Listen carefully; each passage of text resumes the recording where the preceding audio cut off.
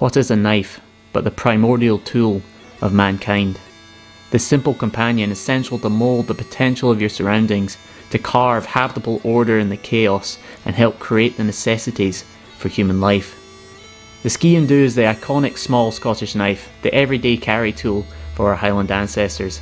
Since starting my Highlander survival series, I've been dreaming up my personal ultimate Sgian Dubh survival knife, something that captures the past but with aspects of my favourite bushcraft knives, so you want to use it every day. And this is what I've come up with. Introducing the survival Sgian Dubh, or affectionately named the Fandabi-Dubh. In this video I'll briefly talk about the history of this famous Scottish knife, my thinking and philosophy behind the particular design, and a rundown of the limited edition variants I've made. Finally, I'll share how you can purchase one for yourself or enter the charity fundraisers for a chance to win one or both of my special Sgian Dubh designs. So, stay tuned.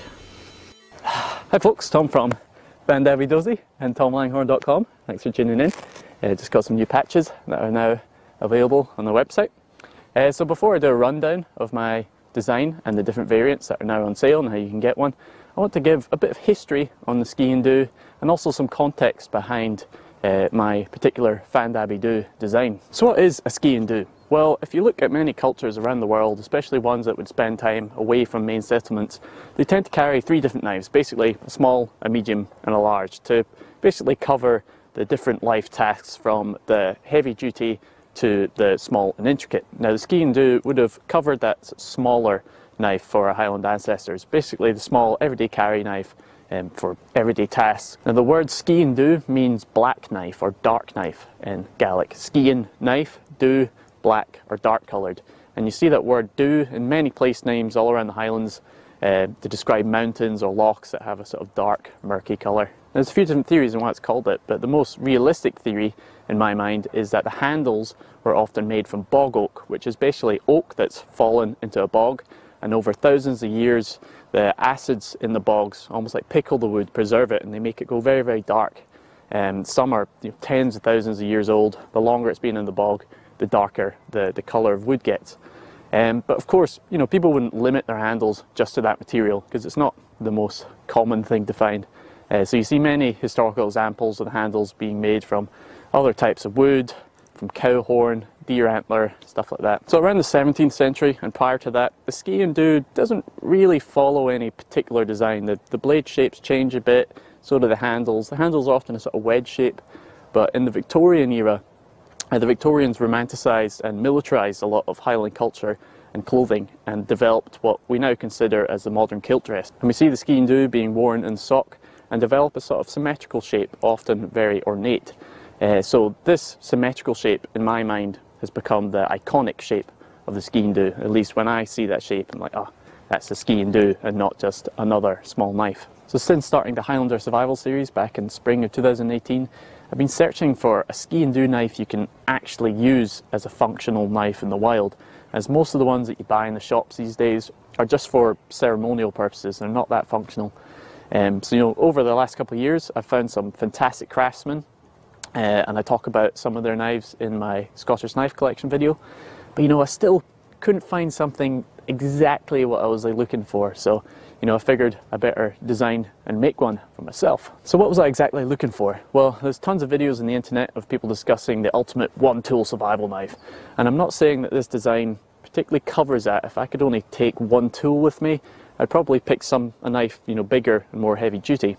However, there's a good saying that I like, that the best survival knife is the one you happen to have on you in a survival situation.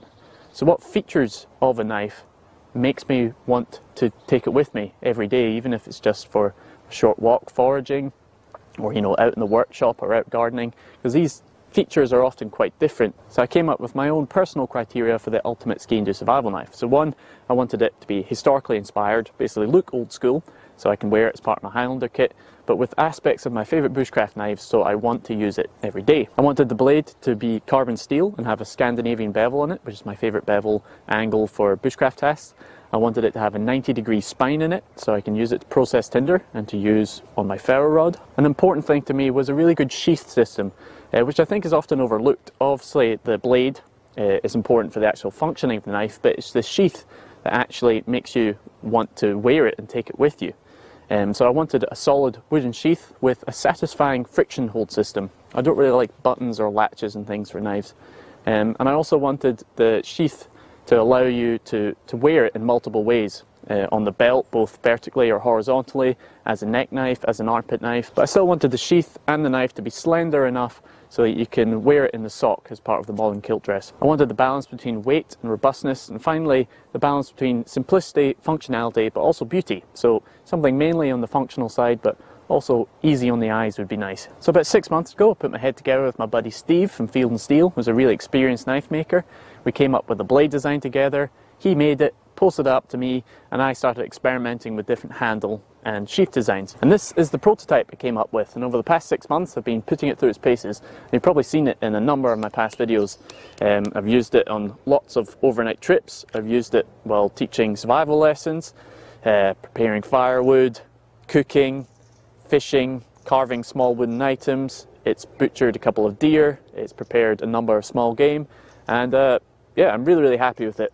And I've only changed a few minor things with the pin design and pummel for the final Fandabi-Dubh design. So this is the final design of the Fandabi-Dubh. I have a number of variant examples, but they all follow the same basic features. The knife in its sheath weighs about 143 grams and is 19 centimeters long, 5.5 centimeters wide, and about 2.5 centimeters thick at its thickest point. As I said before, the right sheath design was really important to me, so the sheath is made from solid oak with brass pins completely enclosing the blade. It has a thick leather collar which securely holds the knife in place. It takes a little bit of force to remove the knife, which I like, a bit of security and peace of mind, and it also acts like a child lock, but it's still easy to remove with one hand by pushing with your thumb off the collar. And you can also adjust the tightness of fit by loosening or tightening the leather belt strap that creates friction on the knife handle. Another thing that was important to me was a satisfying click noise. You know, it's the little things.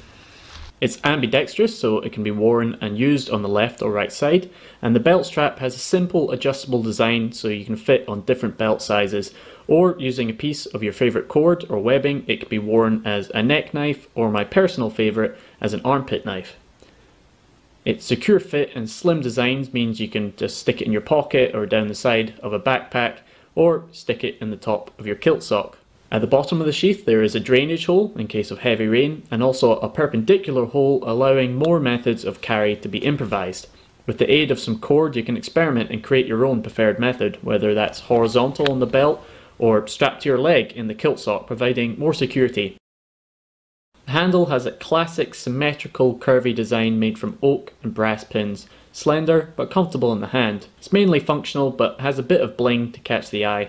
The guard is slightly rounded to allow easy movement in and out of the sheath. The blade is made from 01 German carbon steel, and in the past the prized Highland swords and dirk blades were often made in Germany, so it's cool to still have that link.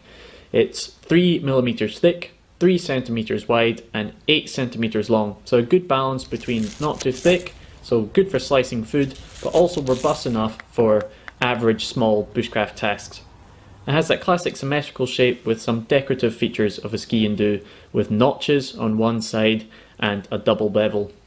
I found this shape of blade great for fine carving, especially creating notches for friction fires, and also great for skinning and processing game. The cutting edge of the knife has about a 24-degree bevel, which you could describe as a Scandinavian bevel, which is my favourite for bushcraft tasks as it's easy to keep sharp and has that balance between sharpness and durability. It has a 90-degree spine to use as a scraper for processing tinder and also taking sparks from a ferro rod. The double bevel at the front of the knife can also be used for more control use on your ferro rod. It has a rat-tail tang pinned at the end, so it's robust enough for all the tasks you expect a knife this size to do, but it also saves on weight. With all my bushcraft tools, I follow 3 philosophies.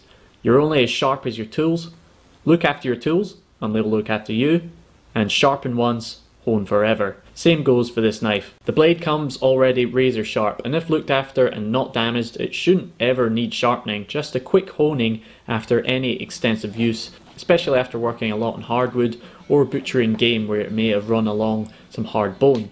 I just use a cheap diamond honing rod wet it in some water and simply follow the angle of the bevel.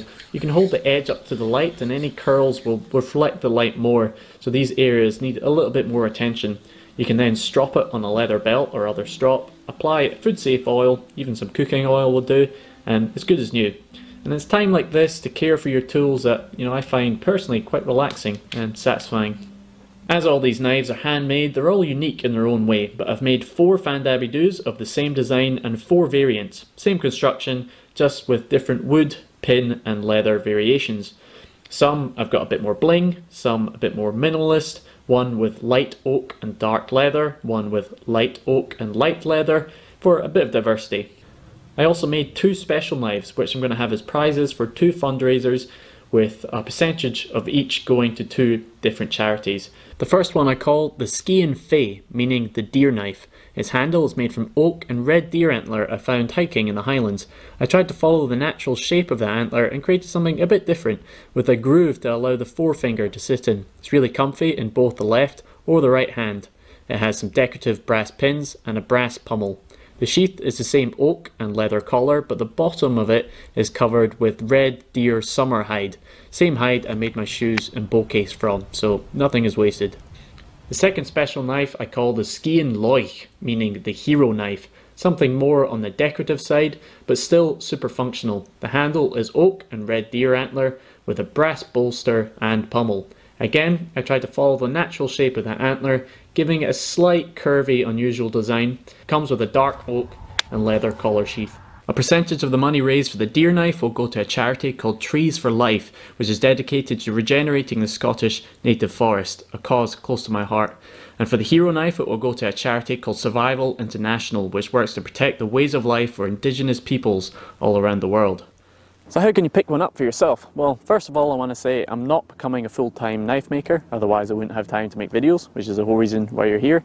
I just wanted to share a design that I'm really passionate about. So each knife takes about a week to complete, so I'm afraid I just can't make them affordable to everyone, but even if you don't want a knife, you can pick up a Fandabi-Dozi patch, or you can enter into one of the fundraising campaigns for a chance to win one or both of the special knives. So follow the link to my website below where you'll find all the information on how to get one and how to enter the 2 fundraisers. The 8 finished Fandabi-Dubhs are at different set prices, which includes free international postage and the Fandabi-Dozi patch. First come, first served basis. I'll also take 5 orders for me to make you a custom knife with any of the variations you see here of your choosing. Once those 5 are filled, I'll close my books, but if you miss out on that, you can keep updated on any openings by signing up to my emailing list on my website or follow me on Instagram. So shout out to Steve from Field and Steel for helping me out in this project and also just being really good guidance. Check out his Instagram to see his personal collection. Also shout out to my buddy Jack from Steady Hand Productions who did those sexy black backdrop shots that you saw. So if you need any filming services in Scotland, go check out his website. Thanks so much for watching. Huge thanks to my patrons. I say it all the time, I'll say it again. I really do appreciate it. Thanks so much for the support. And hope you enjoy this video. Hope you have a good day. I'll be back with another video as soon as I can. Cheers.